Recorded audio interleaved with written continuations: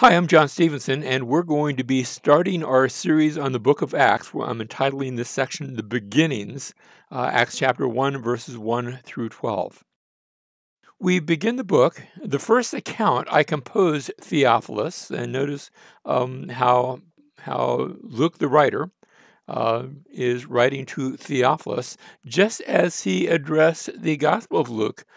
Back then it was to most excellent Theophilus. Here the honorific, most excellent, is left off. It's just Theophilus.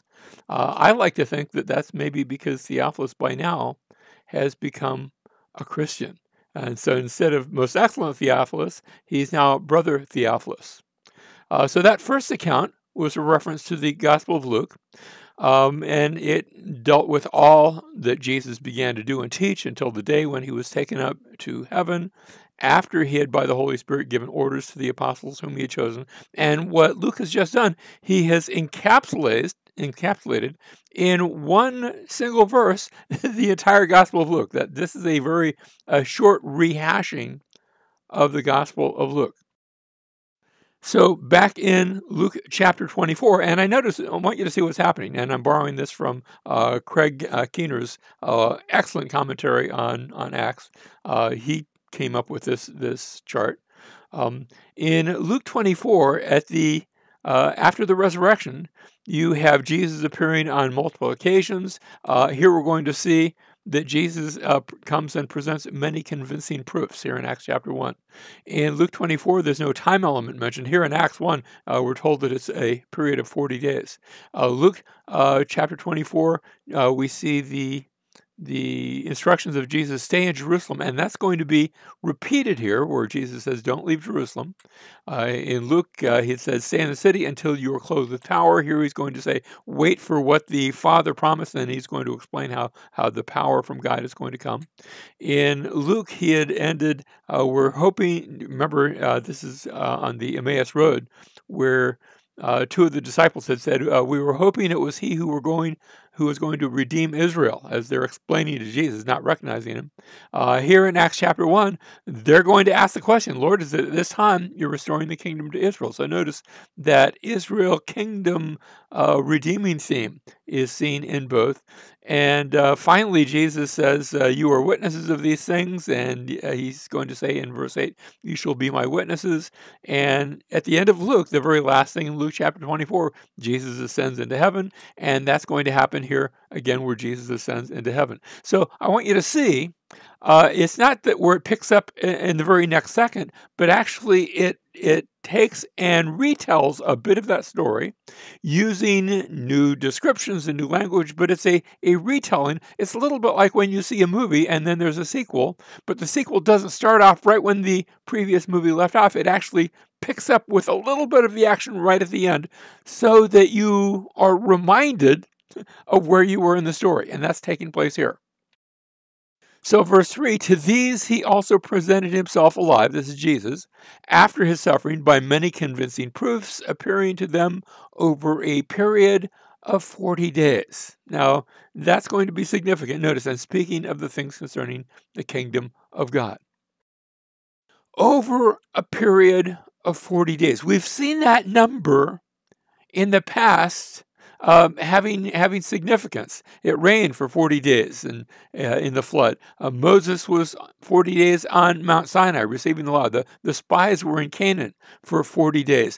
Goliath issues his challenge for 40 days. And Jonah gave the city of Nineveh 40 days to repent. Remember, 40 days from now, Nineveh is going to be destroyed. And of course, they repent.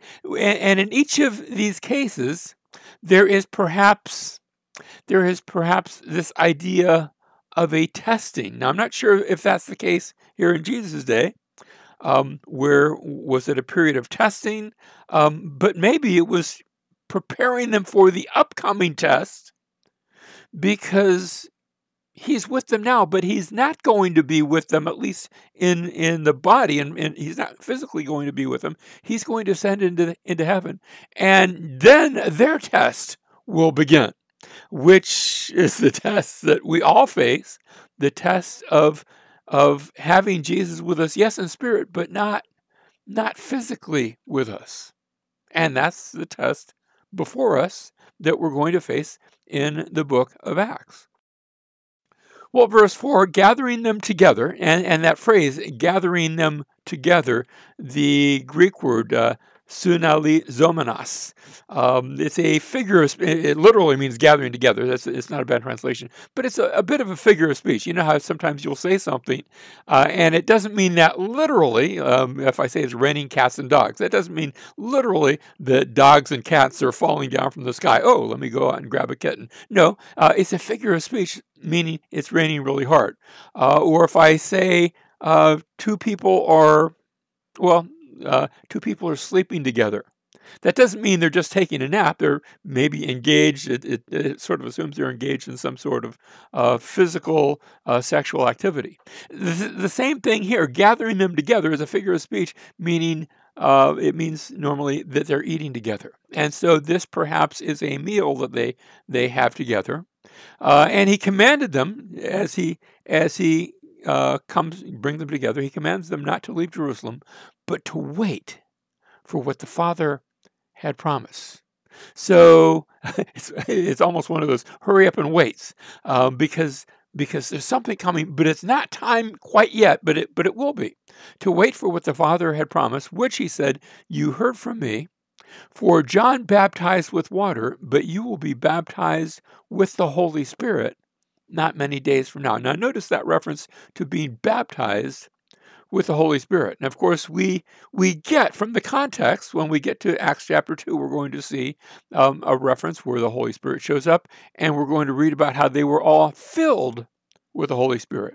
And you say, well, is being baptized with the Holy Spirit the same thing as being filled with the Holy Spirit? And I would say, well, it's the same Holy Spirit, maybe two sides of the same coin. I don't think they're quite the same.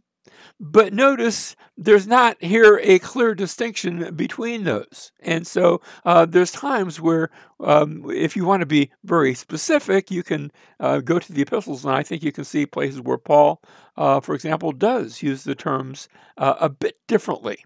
When you're being filled with something, that in this case is the Holy Spirit is coming into you. When you're being baptized with the Holy Spirit, there's a sense in which you're going into the Spirit. So, like I said, two sides, I think, of the same coin. Verse 6, and so when they had come together, they were asking him, saying, "Lord, is it at this time you are restoring the kingdom to Israel?" Are we there yet? They're asking. And their question revolves around the kingdom. Is the kingdom going to come right now? Because they had heard Jesus, and Luke had recorded them hearing Jesus, who had said, that, "Don't be looking for the kingdom out there. I tell you, the kingdom is right here in your midst." And so there's a sense in which we can talk about the kingdom, and that the kingdom already is here. And yet they're asking. They're not saying, "Okay, here's the kingdom." They're actually asking, "Are you restoring the kingdom of Israel?" Their view is that the kingdom is still to come. Well, is the kingdom now, or is the kingdom not yet? And I would suggest that the answer is yes. That it is both now and not yet. And so when they ask him, "Are you going to restore the kingdom to Israel?" he's not going to say yes. He's not going to say no. He's going to give a bit of a different answer. Verse 7, he said to them, "It is not for you to know the times or epochs which the Father has fixed by his own authority." You see, you're wanting to know how it's all going to pan out, when everything's going to happen, and I'm not going to tell you. By the way, I think he says that to us as well. You see, we're reading this text, and by the time we read the rest of the New Testament, we are given a few more details, certainly. But I think for us too, it's not for us to know the times of the epochs which the Father has fixed by his own authority. Are we there yet? Well, that's not for you to know. But here's something, and notice the contrast, verse 8. But, by contrast, "But you shall receive power when the Holy Spirit has come upon you. And you'll be my witnesses both in Jerusalem and in all Judea and Samaria and even to the remotest part of the earth. Now notice verse 7 has that negative. It's not for you to know the times of the epochs which the Father has fixed by his own authority. That's what's not going to be given. But now, positively speaking, here's what is in your domain right now. You will receive power when the Holy Spirit has come upon you, and that's what is going to be given. And so back to our verse, notice you're going to receive power. Now, I've heard all sorts of sermons about how the word power, the Greek word there is dunamis, and that's well and good. And people say, well, that's where we get our word dynamite. But don't necessarily think of that as something that's explosive. It's this basic word for power or ability works very nicely too. In other words, something's going to happen, and then you're going to be empowered. You're going to receive an ability from the Holy Spirit once he comes upon you. And you shall be my witnesses. And I have already suggested that term witness is the big idea throughout the book of Acts. Now, when you say witness, the first thing that comes to mind, I don't know about you, the first thing that comes to my mind is a witness in a legal proceeding. And indeed, the book of Acts is going to take us through a number of legal proceedings as the disciples are arrested and they appear before one court and another court, and they go from trial to trial. And I don't mean trials in the trials and tribulation sense, but I mean legal trials, where twice even the case for Christianity will actually come before Roman proconsuls. But before that, we'll see it coming before Jewish authorities and then eventually Gentile authorities and all sorts of authorities, as in each case, the disciples will give testimony, they will give witness, and of course a witness, if he's a good one, he's an eyewitness, they will give eyewitness testimony that they saw a dead man get up and walk. You shall be my witnesses. They're going to be testifying of what they saw Jesus do, that he had died, that he had risen from the dead, and in a moment we're going to see, and has ascended into heaven. And notice, it's going to be both in Jerusalem and in all Judea and Samaria and even to the remotest part of the earth. Here they were in Jerusalem, but it wasn't to remain there. It would be the district in which Jerusalem, the city of Jerusalem, is Judea. That's the district. And then the next district to the north would be Samaria, even to the remotest part of the earth. And that's going to be the movement of the book of Acts, which is going to start here in Jerusalem. And by the time we're done, we're going to make it all the way to the city of Rome. Notice, even to the remotest part of the earth. I like the Greek text better. The Greek literally says the asketotein ges, even to the end of the earth. And you say, well, end of the earth, does that mean they thought the end was going to end? No, but that's the term that's used. Again, it's a figure of speech. And it's a familiar figure of speech, both in the Old Testament, and we're going to see it quoted later on in the book of Acts. One place where we see it, Isaiah chapter 49 and verse 6, where he says, it is too small a thing that you should be my servant, this is God speaking, to raise up the tribes of Jacob and to restore the preserved ones of Israel. I will also make you a light to the nations. Remember that idea of a witness. I will make you a light to the nations so that my salvation may reach, and here it is, to the end of the earth. Now, what's interesting is that this same passage is quoted, that last section, I will make you a light to the nations so that my salvation may reach to the end of the earth. When we get to Acts chapter 13 and verse 47, Paul's going to be quoting this passage, which means that as Luke uses the phrase here, putting it into the mouth of Jesus, I think he's got this passage in mind. Because, like I said, he's going to quote extensively from it when we get halfway through the book of Acts. Be that as it may, verse 9, and after he had said these things, he was lifted up while they were looking on, and a cloud received him out of their sight. Now, when you think of the cloud, remember in the Old Testament, there was that glory cloud. But even before that, in the ministry of Jesus, you had a cloud where at the Transfiguration, the disciples saw two men, Moses and Elijah. I remember three of the disciples had been there, Peter and James and John. But we're going to see also two men show up in white clothing in just a minute. Now, the two men had been Moses and Elijah at the Transfiguration. We're not told who the two men are here. I suspect they are angels, but we're not told that. We're just told two men. In the Transfiguration, when it was over, only Jesus and the disciples remained. The two men, they were gone. When the ascension is over, the two men and the disciples will remain, but Jesus will have been gone from their sight. And so, verse 10, as they were gazing intently into the sky, while he was going, behold, two men in white clothing stood beside them. They also said, Men of Galilee, why do you stand looking into the sky? This Jesus who has been taken up from you into heaven will come in just the same way as you have watched him go into heaven.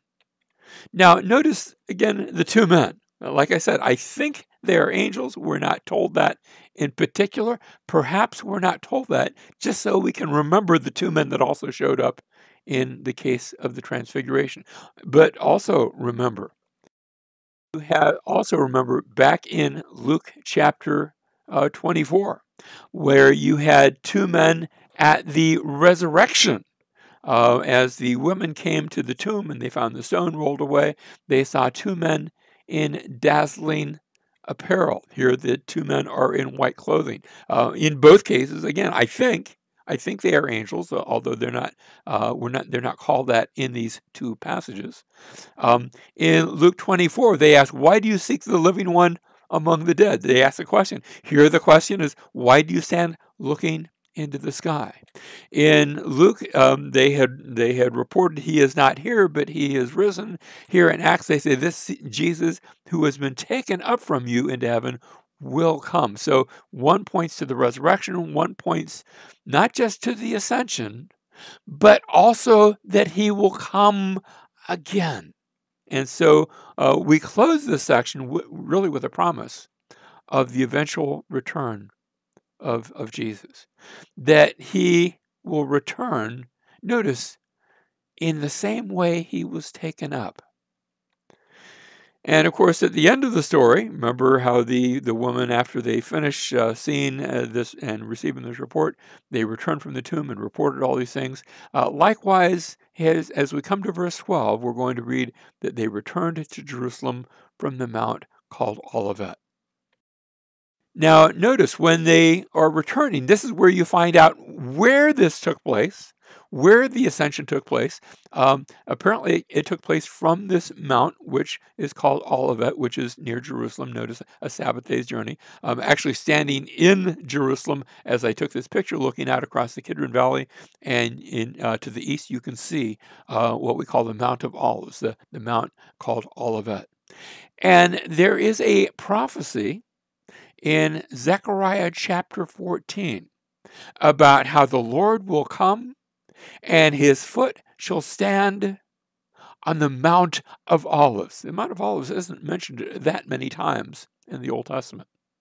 But that's one of the times, and it goes on to say, and the mountain will split in two, and the passage goes on to say a lot of things that are going to take place then. And I like to think that what's being described there is the same thing that we've just read about, that the Lord's going to come in just as you saw him. I take that to mean in the same way, maybe even to the same place, to this, maybe this will be sort of the touchdown place where the Lord himself returns. And so from the Mount of Olives, they come back to Jerusalem, and we'll pick up next time what happens next. But Jesus has ascended into heaven. We will see him again in the book of Acts. But when we see him, he will be at the right hand of the Father on high.